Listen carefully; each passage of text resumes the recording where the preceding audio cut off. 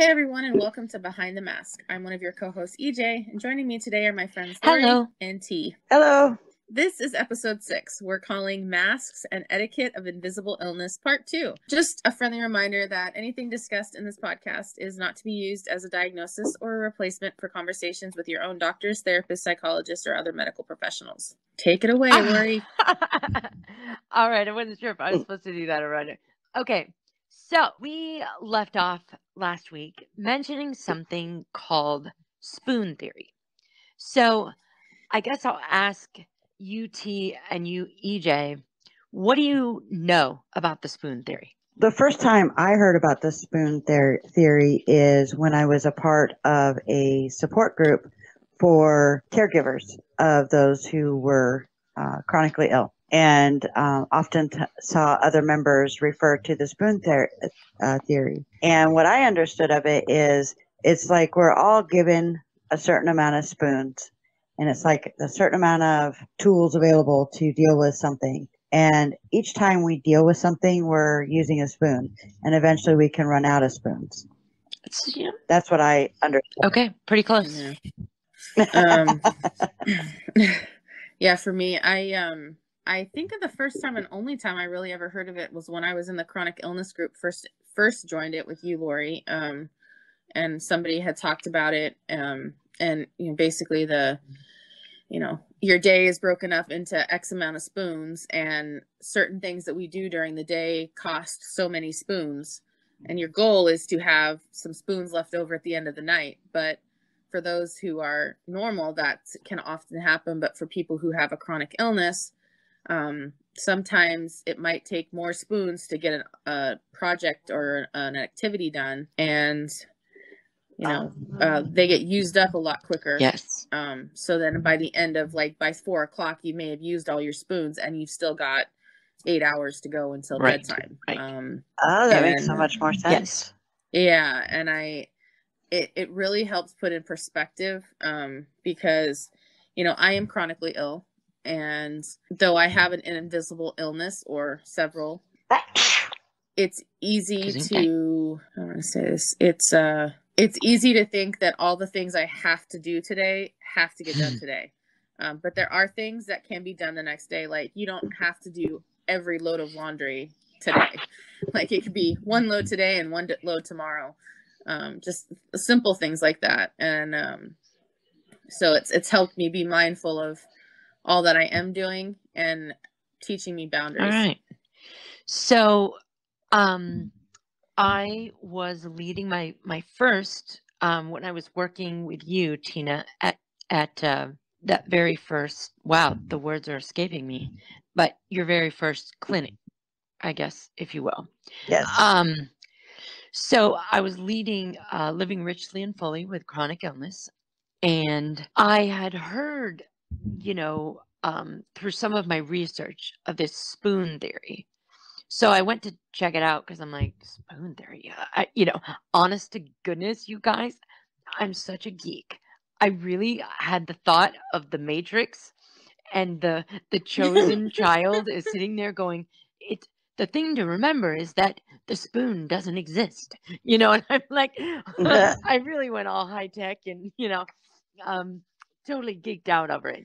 But it is, if you will, scientifically, the spoon is a unit of energy based upon a personal story by a young woman with lupus, and her name is Christine Miserandino. And she was out in a restaurant with a good friend of hers, and she had had lupus, which is a chronic autoimmune disease, if you don't know what that is. And the autoimmune, of course, means that your immune system is attacking your body's healthy cells. So she's trying to explain to her friend, because her friend wanted to better understand the realities of living with chronic illness. So she's sitting there overwhelmed, and she looks around, and there's all these, she goes around to, I guess the place was relatively empty, but she goes over to these other tables and she collects all the spoons, right? She brings them back over and she puts them down in front, and she's gathered all these spoons, and then she's like, okay, so I get up in the morning and she moves a spoon, you know, and then I brush my teeth and she pulls away another spoon. And then she has to get dressed, right? There's another spoon. When you're healthy, you can combine some of those things that a chronically ill body has to literally break down into smaller units. But when you're chronically ill, each activity, each thing that you do, putting your shoes on, leaning down to tie them, right? All of those are separate activities. So we have to do the same amount of things with an invisible illness, or we think we do, as a healthy person. And so you've literally, as a chronically ill person, used up 6 spoons and you just got to work. You still have to work, go to lunch, drive home, and then work a whole shift, right, not yeah, just work go your to whole work. shift, and then come home, feed a cat or a dog if you have one, make another meal and try and all this, and you have 15 spoons for the whole day. So that's why it's called the spoon theory. So she had done this and then she ended up writing a whole paper on it, and it's online and you can look up spoon theory and her name, Christine, and you can read all about it. And it's really kind of amazing because it really has helped those with chronic illness have something to identify with. You feel like there's even terms out there. You're managing your life as a spoonie. So it just gives you something that you can explain to those healthy people in your lives. And then, that's the other thing. She talks about in her spoon theory, she talks about the fact that a healthy person can often, if they really need to or want to, can borrow 1 or 2 spoons from the next day, because when they lay down to get their rest, their spoons will be replenished much quicker than a chronically ill person's spoons. If a chronically ill person tries to borrow those spoons from the next day, they could be down for 3 days to 2 weeks because their body doesn't recover as fast. And they've now used and borrowed energy that they didn't have, and you can't get it back. So what I think is really cool is that, and really pretty neat, is that I saw this theory in a support group for caregivers. Right. Because that means that they were communicating with that language. They were often talking about their spouses, and they were often talking about reminding their spouses, remember, you only have so many spoons and stuff like that. So that's really neat to see that was in being spoken of in a support group for the caregivers. I was surprised when you said that you'd heard it in that format. It really kind of blew me out of the water. I was actually encouraged by that. It's such a great way to connect with others and express ourselves and work on self-compassion. Right. I have a quick question. Did we go over last time about what is chronic illness? I believe we did. Did we define? But so just in case, maybe this is your first episode and you didn't get last episode, but chronic illness is anything that's not acute. So acute is sorry, that word always makes me think of little cute bunny rabbits or cutie oranges, or I was thinking acute meat, which is a drama term, but that's okay. Anyway, okay, so anything that is thought it was a meat cute. Thank you. Thanks for that. All right, so a chronic illness is anything that isn't acute. And acute means broken bone, bleeding from the head, some kind of an immediate emergency that a physician, Mm-hmm. doctor, first responder can fix, can mend, and even if it takes a few weeks to a couple of months, you will be healed. Mm-hmm. Everything It will be and eventually your go life away. will go on as if it didn't ever happen, usually. So chronic illness then is all of those things like cancer, lupus, fibromyalgia, MS, Diabetes. Diabetes is definitely a chronic illness.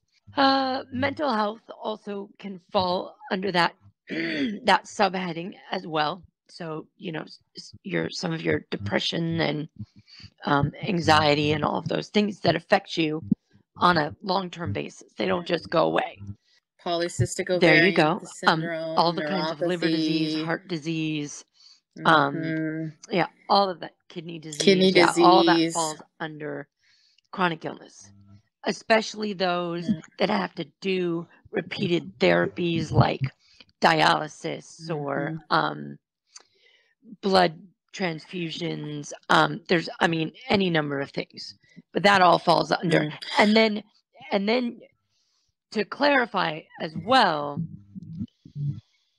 a lot of people, and this is kind of something open to interpretation, if you will. So cancer could technically be under the chronic illness umbrella, but most of the time cancer is kind of put under its own umbrella because it's different kinds of treatment, and there is really, especially now with all of the new treatments and therapies and things, you actually can go into remission, and some people literally are cured of their cancer. Or like you could have the kind of cancer that I had, which was uterine cancer. So a whole surgery took out my cancer, and my cancer hadn't metastasized. So once they removed, which means spread. So once they removed all of the cancer, and then I had, they checked me for like the next 5 years or whatever. And then I was done. I was done with cancer. I don't have any cancer anymore, but I did have cancer. And I know some of the breast cancers, other things like that. So let's be clear, though. We're not in any way saying that cancer is not devastating, that cancer is not a type of chronic illness in a lot of ways, because the amount of devastation that comes along with just receiving that diagnosis can be debilitating in its own right. Oh, I know. Right. And I think it's so scary. And it's hard too, because cancer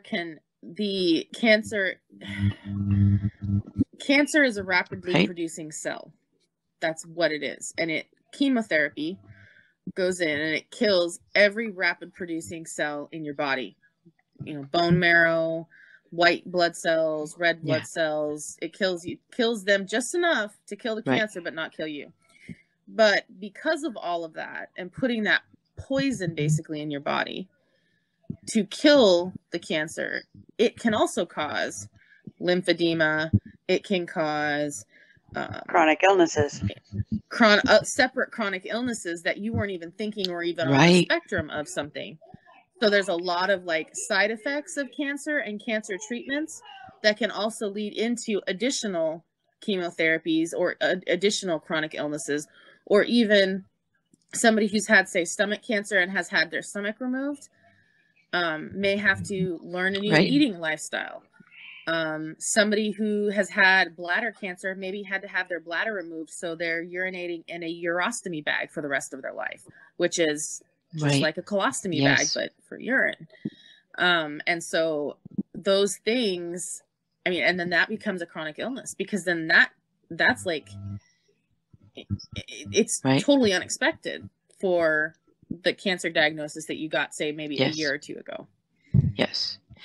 And then part of also why the spoon theory kind of came out is because lupus is under the definite umbrella of often invisible illness.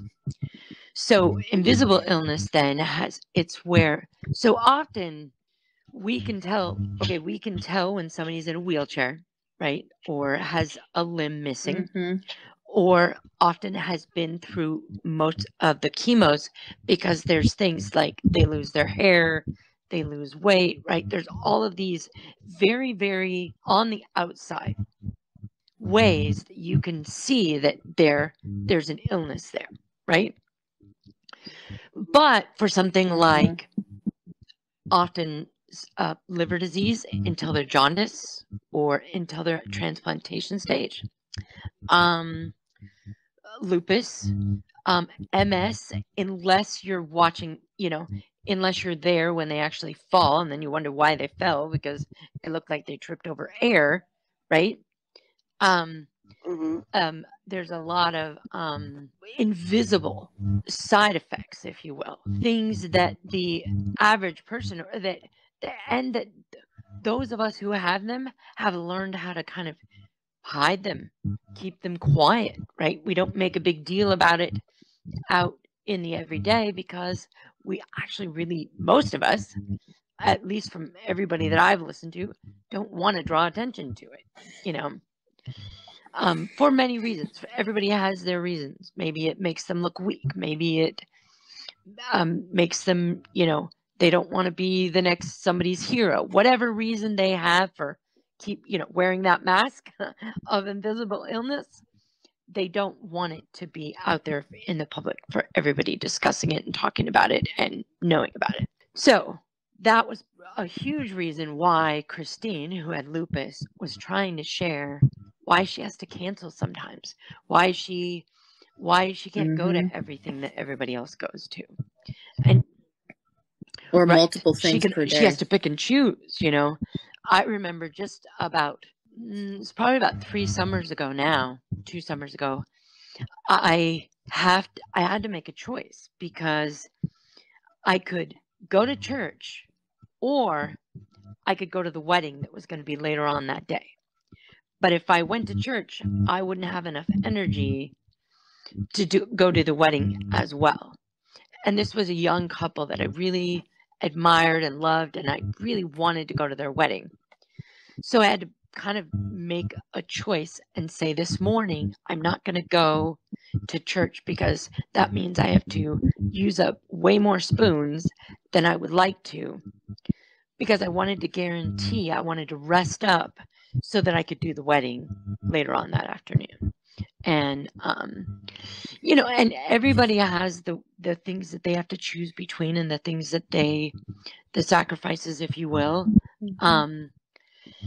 But I think that the highest value that the spoon theory personally has for me is that it has helped me to understand myself better. And that's why I find the spoon theory helpful. All right. So we've defined chronic illness versus acute illness. We've talked about what spoon theory is and how it can help and all of that. And, I guess the other thing I just want to touch on briefly is that when we understand ourselves better, then we can actually be present more, and we can do some of those things that we really want to do or we really enjoy doing to the fullest benefit if we understand how our body operates, right? So, we were talking beforehand, Tina, before we got on tonight, that I overdid it on Friday. I just had major surgery, and I went and I walked up a small hill, and then I walked down to this pavilion area right next to the water. Then I walked back up another small hill, and then I stood, which I forget how much energy actually takes just to stand. And when you've had major surgery, you don't realize that just standing sometimes is a big deal, So I kind of overdid it, which meant that the activity that I had planned for Saturday night, I didn't get to do, because I didn't have enough energy. There just wasn't. Because you borrowed too many spoons from Saturday to accomplish because I really that. wanted that time with my granddaughter, and I really wanted that time with my son and his wife and some other family that was in town. It was very important to me to spend that time. And so I had to give up what my other plans for Saturday. But luckily those friends that I have that I was doing something with on Saturday, they both very much understand and actually respected me for making the healthy decision. You need more of those people in your life, those that will respect the healthy choices that you're making. Please surround yourself more with those people. All right. I mean, and and that even goes to, so you find out who your friends and family are, like your true friends and family, when you start having a chronic illness, and you do have to sometimes cancel or not make an event or go something, that you really wanted to do, because, if somebody asks you to come to something, it's because they want you there, and, you have to make that decision as to whether or not you're going to have the physical ability to be there. And if they're your true friends, they're going to understand that, and you'll be able to make it up to them on a later date. Well, yes. And at another time, I definitely want to do a whole podcast on emotional intelligence, because I want to be a little careful with making a statement like true friends, because even true friends can not get it sometimes. They can, I don't know. I just want to be careful with how, having said that, because I think sometimes it's important to understand that someone may not be completely it's okay to be disappointed if your friend who has chronic illness can't make it. It's okay to be disappointed. And it's even, I would like to think, if they're a good friend, it's okay to verbalize that disappointment. Man, I really wanted you to come to this with me, but I understand. But that is hard to do as not only a friend to folks who have chronic illness, because I have a lot of people in my life, Lori and EJ included, who have chronic illness, but my husband also does. And so I know that I spend most of my time making sure that the other person knows it's okay, that I often forget that it's okay for me to be disappointed Yes, I'm too. so glad you said that. I'm afraid to verbalize my disappointment because I know that that the other person is disappointed, and I don't want to add to their burden that they're already under. I don't want them to feel guilty that they didn't have, which is such a perfect segue into our next segment. And it was completely on accident. Well, I love it. So, you gave us a perfect segue with the bearing one another's burdens, because I really wanted to talk about, there's a scripture, Galatians 6:2, where it specifically tells us that as believers, right, that we are to bear one another's burden. Another scripture that I absolutely love is in Ecclesiastes, and I want to say it's in chapter 4, there's 3 or 4, but where it's talking about two are better than one, so that when one falls, somebody's there to pick them up. 4:9-12. There you go, 4:9-12. It is one of my all-time favorite scriptures, because where two or more are gathered, a three-strand cord is strong. Is not quickly broken. Yeah. Yes, I love that. And the three-strand cord, of course, is Jesus, the Holy Spirit, and then two other people, right? It's often used in a marriage context. But I think it is great in the context of the relationships that we should have with our brothers and sisters, if you will, in the faith. And so, having said those things, we now want to transition into, what does it mean when you're a caregiver? And where is your self-care? And how do you not run into burnout, right? Yeah. So, yeah. Yeah, and caregiver doesn't just mean somebody who's paid to take care of somebody, like I am. Family members. A family member, a friend who comes to give you a ride to a doctor's appointment. It means the person who sits with you when you've been sick for a while and you just need an extra set of hands helping with some dishes or things like that. Like, and it could mean a caregiver at home. And some of this stuff is stuff that I've had to work on as my own, as being a caregiver for somebody I don't know, but I've also been a caregiver to my parents. And burnout is a real thing. Like it truly is. It's debilitating. I think the caregivers that sometimes get overlooked are the spouses. Oh, amen. Because it's a very complicated position to be in. Right. Yes. Yes. So I'm going to kind of give an example, but in a slightly different context because I think it fits.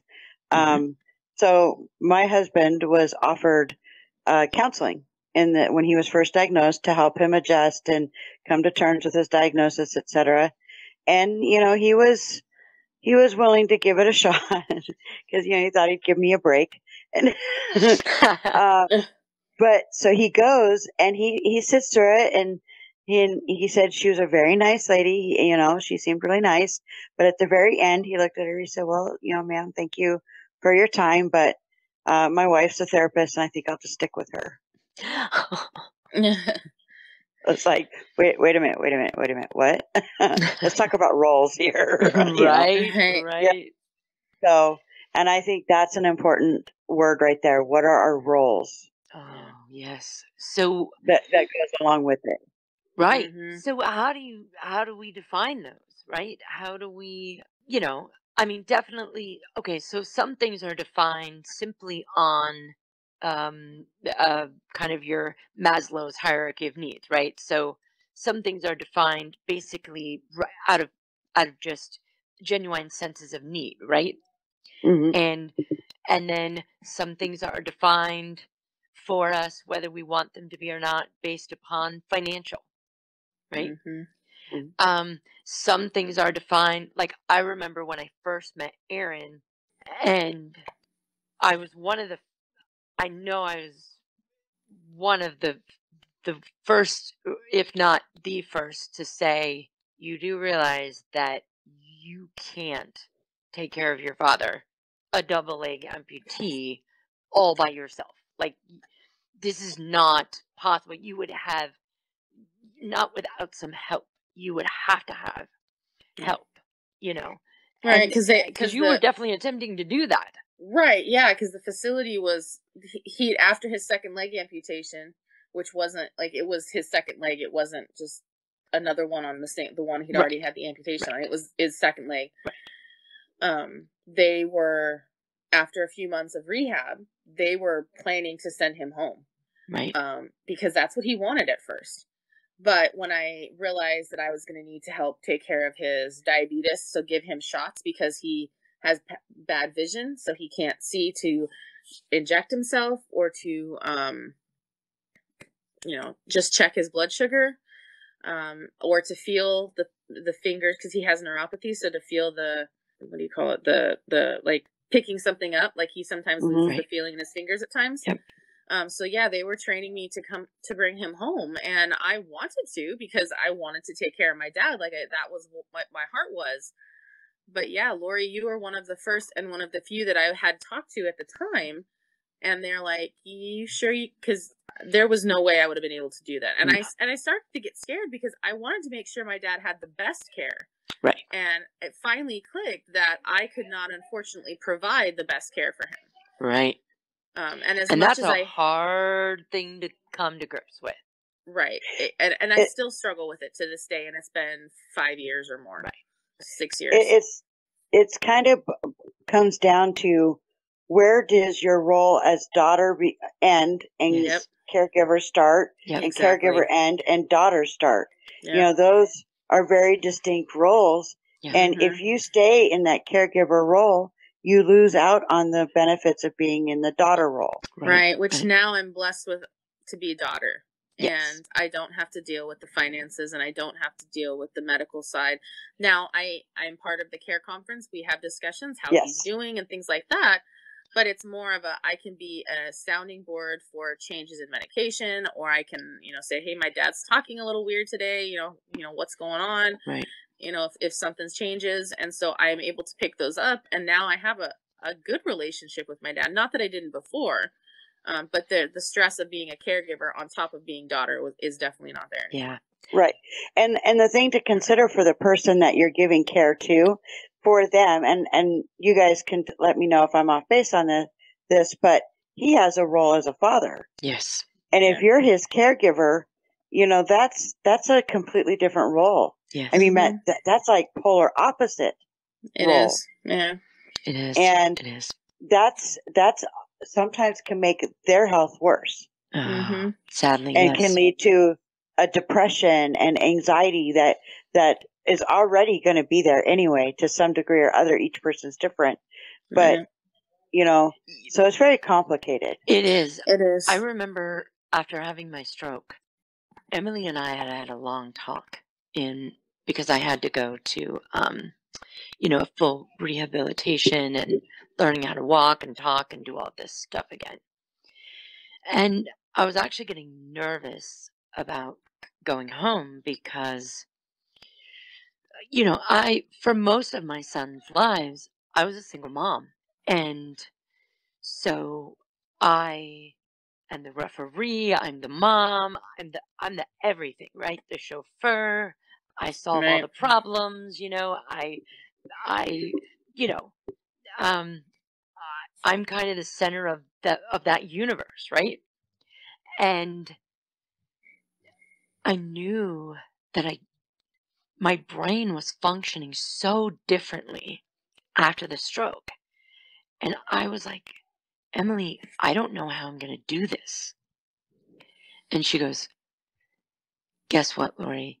Your sons are now young men, and they're going to have to, and it took a really good friend, stepping in and saying, I can help with this part of the conversation, and she took the boys out, and she's just like, listen, your mom is a different person right now. She may go back to, what she was before, but there's a possibility she may not. So you guys are going to have to, you can't go to her. You can't put her in the middle anymore. And you can't, she cannot be your problem solver. She's barely functioning on what's the next word coming out of her mouth right now, Right. And it was great because it was so great to have a friend like her who could step in there and just say, let me help, with this so that it's not all just on you and it's not all on you. And it was really great. I would suggest, because each need is different, right? I would suggest that you definitely get professional help, but like there are case managers and social workers and, and unfortunately not all of them are great, but find yourself some good ones, get some advice, but also find those trusted family and friends who are able to help share some of that burden. Because the idea, like we've talked about in the scriptures, is that we are bearing one another's burdens. We're not supposed to be doing this alone. And it's really interesting, I think. Gosh, this could be a whole nother topic, but I think it's really interesting that in an American society, we often don't realize until a crisis hits that we're supposed to be doing this with other people. We are so into pull yourself up by your bootstraps, working hard, well, it's an independent thing. It is. We're very, very independent in this culture. Even though I don't think that's the way we were created. I don't think it's how we actually should be. But I confess. But it's we just don't realize it.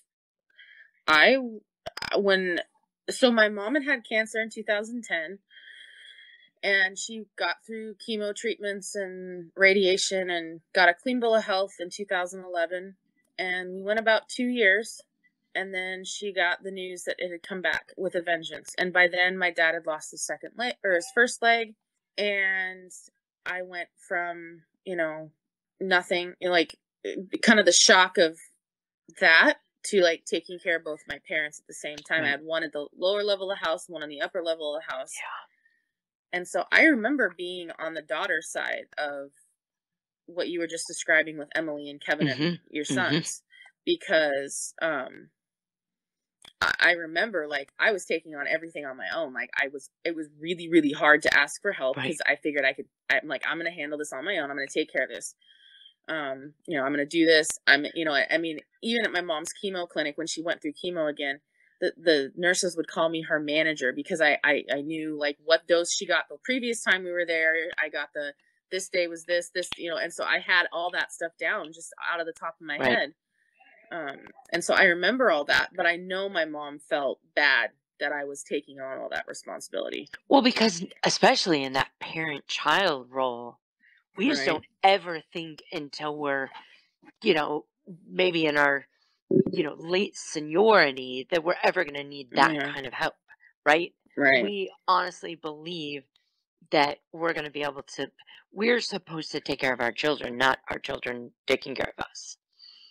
Right. Especially not at such a young age. I mean, my boys were, my son was having to make decisions between his Marine career and coming back home and helping take care of me, So he was in his early 20s, Right. And you were what, in your late 20s, going through all of that. Anything in that, range from when we, first leave home or, get to college age and then, up to about 30 is just such a, we don't believe that that's the role we're going to be taking in our parents' life at that stage.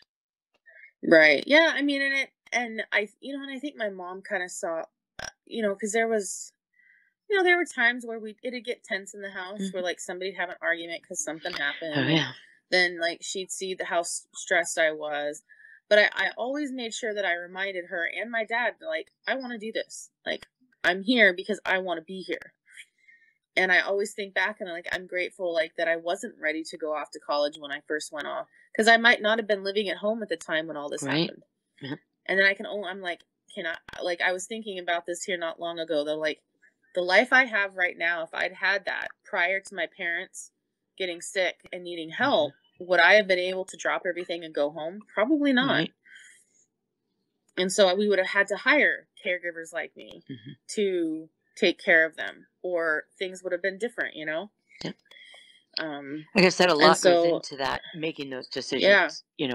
Where's everybody? It's not done lightly. No. And and it's hard because you get those case managers and those social workers who are like super passionate about their job and helping people, and that can really make a difference. And then there's those that just see you as another number on, a paper or another prescription to write, or, and it's like, and in some ways, like a doctor and a nurse, they can only help with so much. Like they're there for the physical symptoms. They're not really there for the social kind of help of,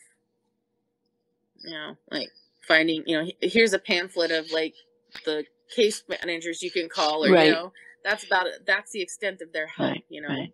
Caregiving agencies. Yeah. Which is great. That is a help, but then it's like making those phone calls. And that's when like, I should have said, okay, I need some extra help doing this. And my mom had some friends that kind of came in and helped for certain things, but I confess I took on most of it myself because I'm like, nope, I'm going to do it. I'm independent. I can handle this. So let's say we've made decisions and you've gotten to that point and you find yourself in that caregiving role. I'm the type of person that's like, okay, how do I set myself and others up for success? This is kind of like one of the first things that I try to think about, is, okay, now that I'm here, this is the decision I made. How do I set myself up for success within this? And I think that it is very, very important for caregivers to engage in self-care, or you will burn out. I mean, there's no questions about it. You will burn out if you don't engage in self-care. It's funny because I was just sitting here while I was listening to you guys talk about this, thinking about, I think that if you were to go to a spoon store, you would find a set of spoons for chronic ill people. You would find a set of spoons for caregivers. You would, like there's, Yeah. yeah, I think. I like that. Great. That's a great. I like that. That's cool. We each have our own set of spoons. I like that. And Right. it's interesting. That's why the spoon is literally just a measurement, a unit of measurement, you know. And everybody has different units, right? And they have different amounts. And So you could have forks. there too, you go. Or a combination of forks, knives, spoons. You could have a spork. Or a strainer, because everything just through. Everything falls out of it. Oh, you guys, I love it. I love it. I love it. I love it. So, so let's say you find yourself in this position and you're a caregiver. So I would say the first thing that you want to remember, and I know it's going to sound crazy, but this is the first thing you need to do. You want to try to do something nice for yourself. Guess what? You actually really do deserve it. So what I'm talking about is often it sometimes it can be once a week, but at a minimum once a month. Okay? So a massage, getting your nails done, pedicures, go to the movies. What's your favorite place to go out and eat? You know, coffee, whatever. Read a damn book. Read a book, for goodness sakes. Yes, I like that. Read a book. Because often as caregivers, you don't have time for that. Whatever it is. That's what audiobooks are for. Okay, Amen. well, listen to one. There you go. But the idea is you have to do something nice for yourself, because not only do you deserve it, but as I'm sure Tina can explain better, but when you're involved in self-care, there's what's that word I'm looking for? Like what? Serotonin, right? Is that the word I'm looking for? Yes, yeah, that's one of them. And then there's, hormones, and there's all of these feelings that go along with, I'm not the counselor, with doing something nice for yourself, right? So I'm going to throw this over to T, who can throw all those professional words in there. So here's the thing, is that self-care is a dynamic concept. Yes. And it sounds simple. It sounds like, oh yeah, well, duh. But it's not duh. And I'm going to kind of preface this with a little bit of self-disclosure. If you don't do things like self-care, you don't get a chance to check in with yourself to see how you're doing. Amen. If you don't get a chance to check in with yourself to see how you're doing, you have a stroke. Right. Or you have a heart attack. Or you have these things that happen that now suddenly you are not able to help that other person. Yeah. So you have to invest in yourself as much as you're investing in others. Now, that being said, it doesn't have to be these big, ginormous things. Right. Like, if you can do a massage, awesome. Go do it. Pedicure, go do it. But sometimes it can be even less than that, but you have to give it intention. Yes. So for some people, it's meditation, it's prayer, it's reading a book, it's sitting down and writing something to yourself, or drawing, or something that gives you a sense of contentment and peace, right. Even for moments, because they go a long way. Because as Lori was kind of getting to, is it does release those hormones and those chemicals that are counter to the stress hormones like cortisol. Right. And so it allows for healing in the body. It allows for you just to kind of come back to center and to be able to keep moving forward. And a little bit of coming back to center, that's called homeostasis. Every cell in our body, every cell desires to go back to the middle. Do that, when we're doing those things, it allows us to do that. Oh, I love that. Where we operate at our healthiest and at our best. Yep. So, Amen. so self-care is just anything that gives you a moment. Amen. I love it. I love it. I love it. I was thinking that really does kind of lead into the next thing that I was going to say, which is that it's really, really important to engage in your own healthy goals. So, sleep, eating, taking breaks, meditation, mindfulness, exercise, and the list could go on.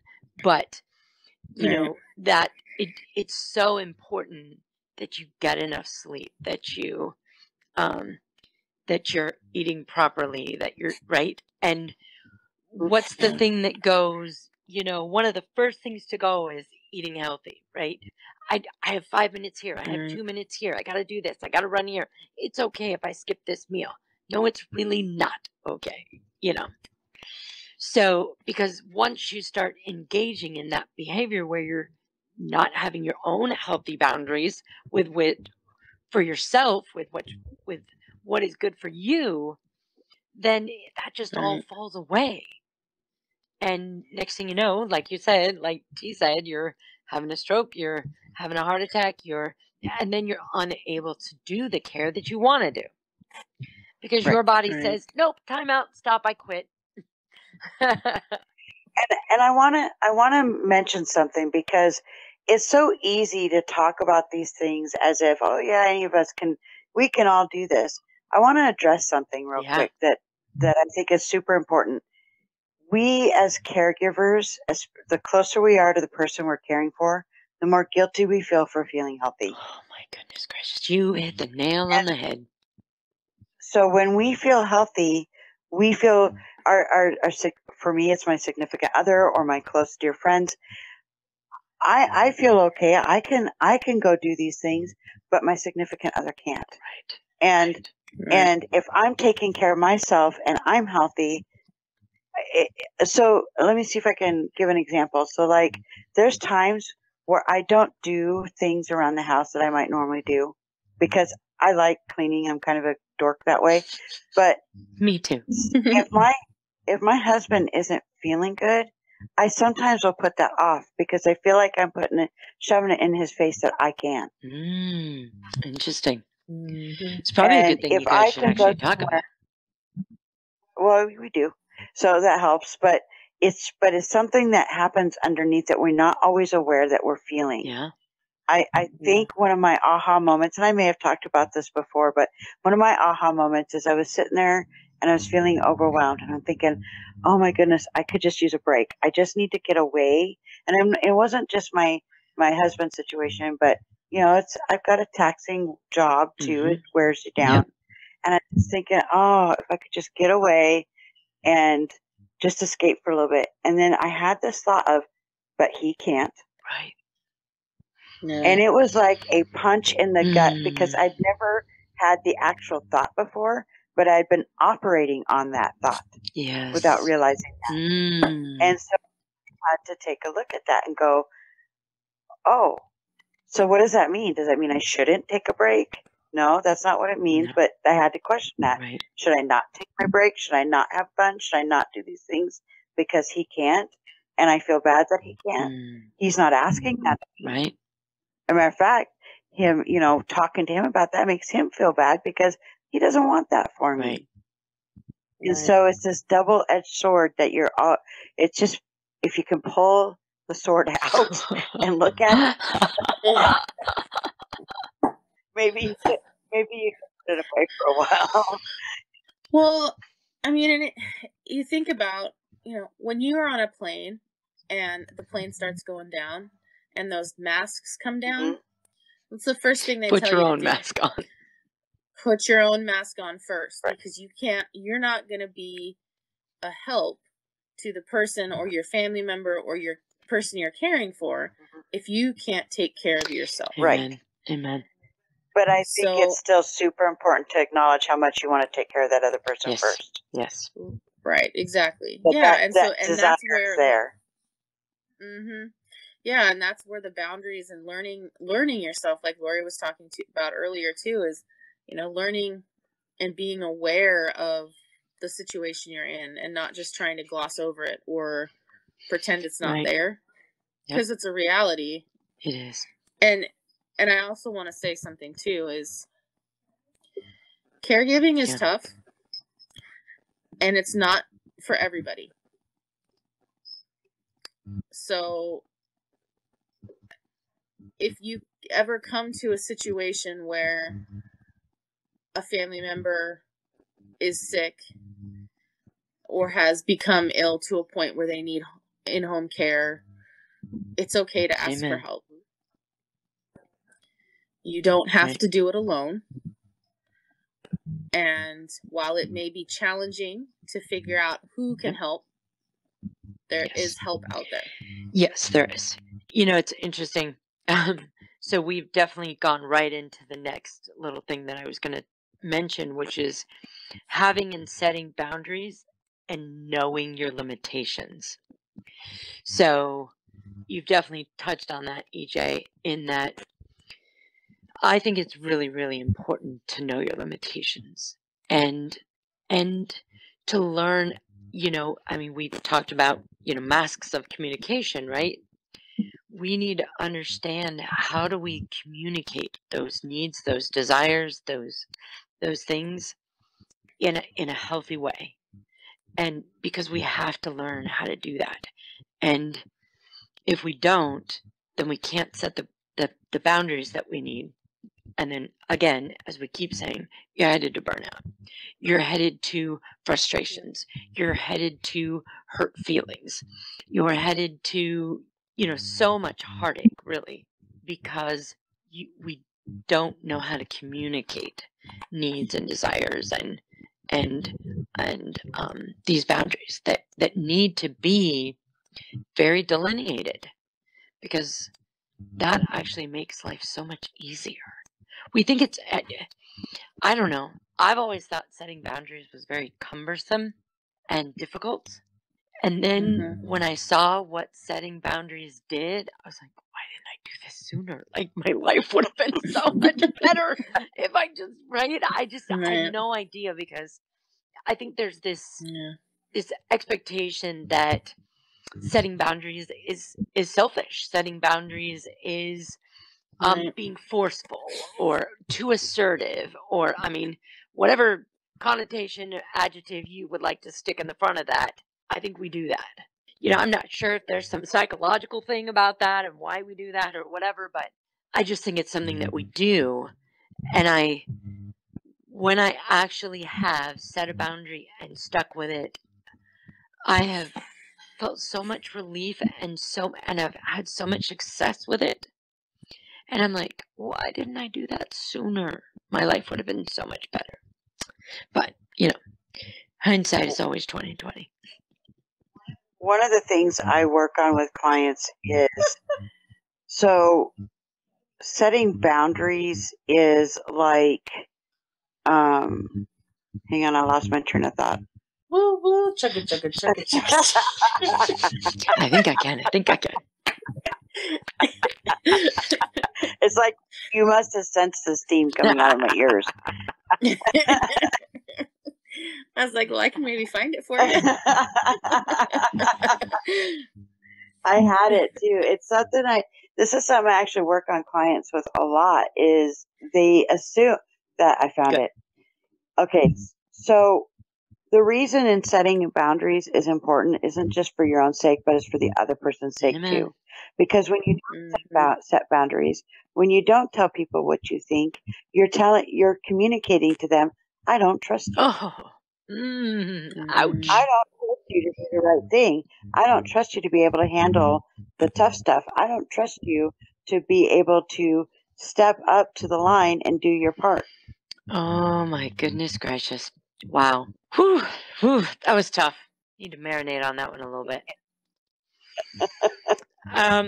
Yeah. So it's one of my motivating talks. Can you tell? Yeah. But it's something that I personally still struggle with. But it was awareness I came up, I don't know, a long time ago, because someone didn't want to tell me something because they were afraid of hurting my feelings or that I couldn't handle it. And I went, wait a minute, I'm not such a wimp I can't handle it. And so then I started thinking, well, how many times have I done that to someone else? Not told them, not set a boundary, not said no, not whatever, because I didn't want to hurt their feelings. And that's what I was communicating to them. It's they can handle it. And people surprise you on how much they can handle. Amen. Yeah. Yeah, and boundaries can be small and they can be large. Like if you know that you can only handle one event a day, and you know that your body is only going to handle that one thing, you set that boundary. And then if a second event comes up, then you have to, like we were talking earlier, you have to make a choice as to which event. It could be the one that came first, the one that was scheduled first, or it could be the one that only comes around like once in a blue moon. Whereas, you know, or it could be something great, like big, like, I don't know, like my boundary is I'm going to do self-care once a week. And no matter what, it doesn't have to be like a specific day, but you like once a week, you got to get it in. You've got to get that in because, you know, when we're tired, we can start getting weak in the physical sense. Like if we could fall easily, a caregiver or the person who they're taking care of. Like if they haven't had enough sleep and they try to get up and go walk somewhere, they could fall because they're too tired or too weak because they're not taking care of themselves. Or if you're caring for somebody and you go and helping them walk to the bathroom and you stumble because you're unsteady, because you're tired, that could pull them down. So then both of you could get hurt. This is true. I see it like this. I have paperwork, right? That's just part of my job. But I have such a busy schedule, it's sometimes hard to get to my paperwork. So I set it up so that Tuesday mornings are my protected time to do my paperwork. And that's how it is in my schedule. If I don't take that protected time, I end up with a stack of papers that takes me so much time to get in and out at once. I'm not given each note the time it deserves. And then if I need it later, if I need to go back to that note, what was I even talking about there? What was that about? What was this 2-word sentence thing? I mean, that doesn't tell me anything about that session. So, you know, and so I don't put the quality into it because I'm rushing it to get everything in on time. So, but if I take that protected time, I don't have to worry about that. I was going to say too, there's also, and I know there's research to back this up, but you called it protected time. It's always best to schedule that, to not just leave it to, I'm going to do it sometime in a week, because more often than not, it won't get done. You have to actually schedule it and then follow through with it. And again, yes, emergencies happen. We do have to be flexible in life. But as a general whole, I really liked what you called it, protected time.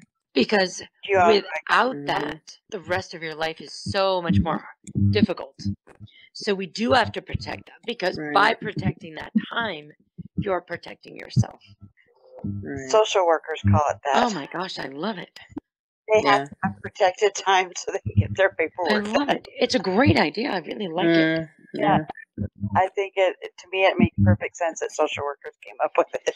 So, of course, you know, we could keep talking about this for a very long time, but there are...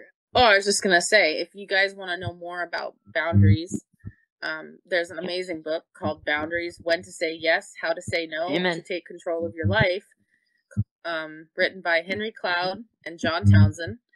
And so there's Boundaries, and then they also have an entire series of books: Boundaries with Kids, Boundaries with Dating, Boundaries with everything. Boundaries with I love those books. There's workbooks that go along. Say that again, T. Boundaries with boundaries, dang it. Yeah, so if you guys are interested, check those out. You can buy, I think you can buy an ebook on Amazon, and you know, those are really good resources. So that's right. Go ahead. And say, in fact, I started reading it when I started going to church, and I heard about it. That was the first time I'd heard about it.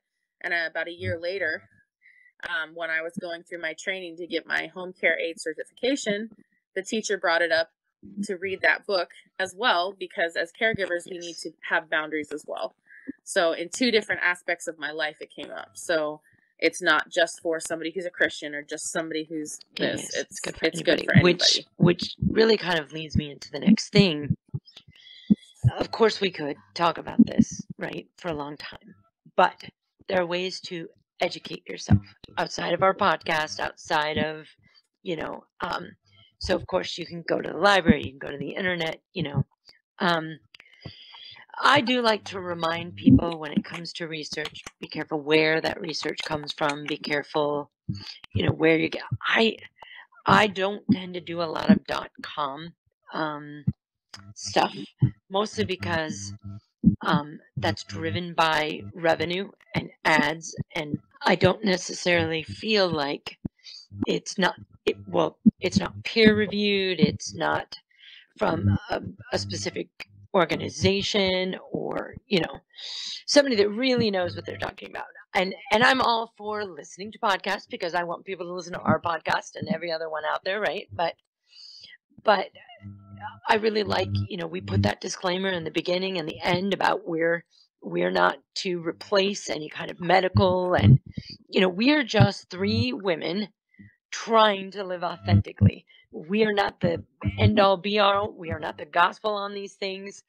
Just because Lori T or EJ said something does not mean you need to go out and do it like right now.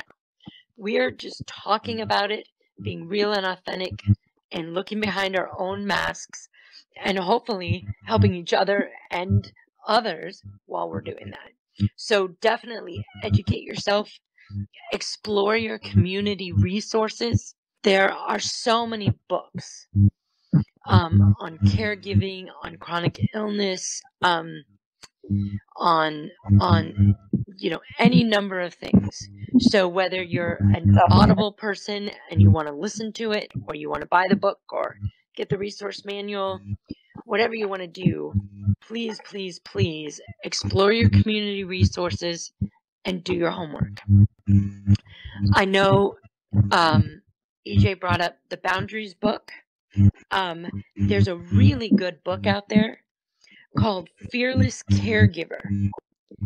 The Fearless Caregiver Manifesto. It's an exceptional book if you find yourself. Also, there is, I believe it's online now. I'm not sure if it's still in written publication, but it's called Today's Caregiver Magazine. And it has tons of resources, tons of products, all kinds of things to help you as the caregiver in your everyday life. So those are a couple that I can throw out. Isn't your YouTube channel kind of based upon you call it Life's Lessons, but yeah, it's been a while since I've put anything up on there, and I've only got a couple things up on there. Most of it's just critical thinking, basically. But I would be happy to put out a self-care video or setting boundaries. I've done some assertive communication stuff. Right. I think the next one I'm going to be working on is social anxiety. Ooh. That's a good hot topic right now. Yeah. So, but I definitely could, if anybody has anything that they want more information on, or would like a more of a mental health approach on a topic, or anything along those lines, I'd be happy to do it. Yes. Okay. So before we wrap this up, there's one more thing that I want to say. I was in I think it was a prayer group the other day, and somebody brought up the idea of the spoon theory, but how it didn't really line up with their faith. And I was like, wait a minute, what? Why doesn't the spoon theory line up with your faith? I think that, and I know I'm going to kind of bring up something touchy here, but I feel it needs to be talked about. We have to know ourselves, right? We have to know our limitations. We have to know our bodies. And then we have to be able to, we have to learn to speak up about those things. And when we do that, sometimes I think it will appear to come into conflict with the idea of faithful sacrificial living. And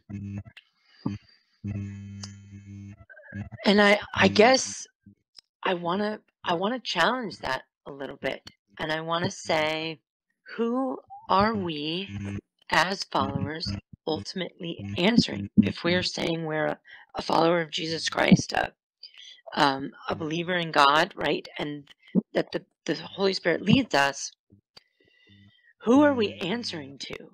When at the end of the Bible, when it says every knee will bow and every tongue will confess, it's not to each other. It's literally to God. And again, it's not that, please don't take that wrong. It is not that fellowship isn't a very important part of your walk with God. It's not that I'm trying to say don't go to church on Sunday, or skip out on midweek every time that you don't feel well. That's not what I'm saying. What I am saying is that you have to listen to your body. You have to make wise, healthy choices, and sometimes that will bump up against what would be considered a healthy person's version of sacrificial living. Any thoughts, ladies? I have a question. Mm-hmm. Because I don't have my Bible right in front of me, and it's not something I've read in a while. I've been focused on some other stuff, but didn't Paul have to pause his missions at times to attend to his illness? I think he did. I might have to go. Yeah, we might have to look that up. Because I believe that Paul at times could not continue and had to send others on in his stead because he was ill at times. Because if I remember correctly, he had an illness that, like a chronic illness. Didn't he have a talk thorn about embracing in his his side? thorns?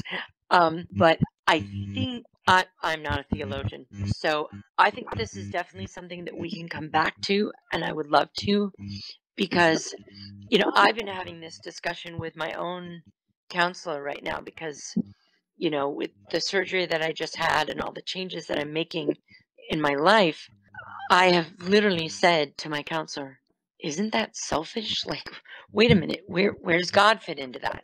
I think it's really important to define for yourself what that sacrificial living looks like.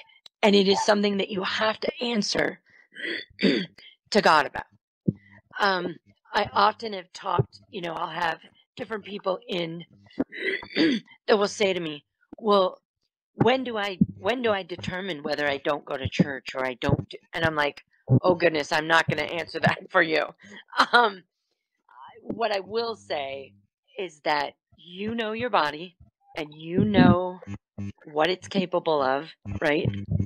And you can also, if you will be honest, examine your intention. And you can say, am I not going to this meeting because of my illness?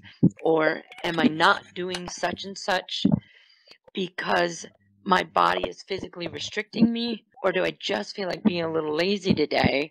And that's, you need to answer those questions for yourself. Is this really a physical limitation that I don't feel like I should healthily cross? Or do I want to choose, this is when I want to be sacrificial, right? And so, any other thoughts on that, ladies? Yeah, I have a couple. I also think this is also a good time to say, remember, there's also many scriptures, Amen. many in Proverbs, about seeking advice. And this isn't a decision you have to make by yourself. So if there's a time when you're unsure if you should attend an event, like, for example, the church I attend has been meeting virtually for the last year and a few months. And recently, the phases have shifted enough that we could start meeting back in person in a limited capacity.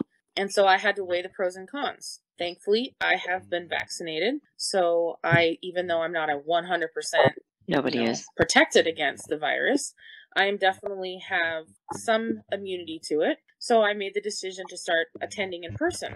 Right. Everybody's not going to be in that same position. Some people may decide not to attend in person for a while longer, and that's okay. And oftentimes we can use our illness to teach others, because I'm sorry, I'm not the Energizer Bunny. Really? I thought for sure as much as I want to be.